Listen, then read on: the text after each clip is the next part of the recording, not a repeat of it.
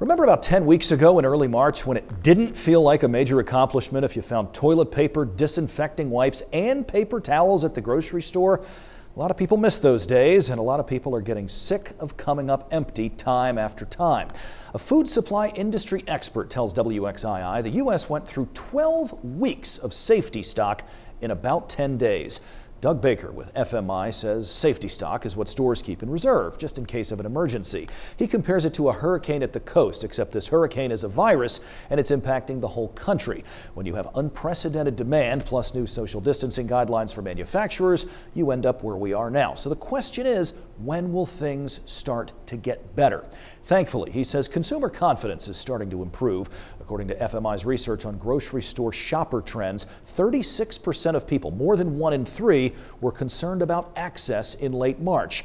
Now we're in mid-May, and that number is down to 25%. Demand also needs to level off, and to some extent it is, although many people are still eating the vast majority of their meals at home. A few weeks ago, the average person was spending $161 at the grocery store per shopping trip. Now, that number is down to $139. Baker says this is progress, but we still need to be patient. I do believe that as we roll into June and even better in July, we'll continue to see improvements in the supply chain, especially in those areas that are hit hardest. As I mentioned, some of these companies were also adding equipment and adding capacity. And so many of those things have been coming online over the last 3 or 4 weeks. You can't just put in a whole brand new line of equipment to produce, just overnight.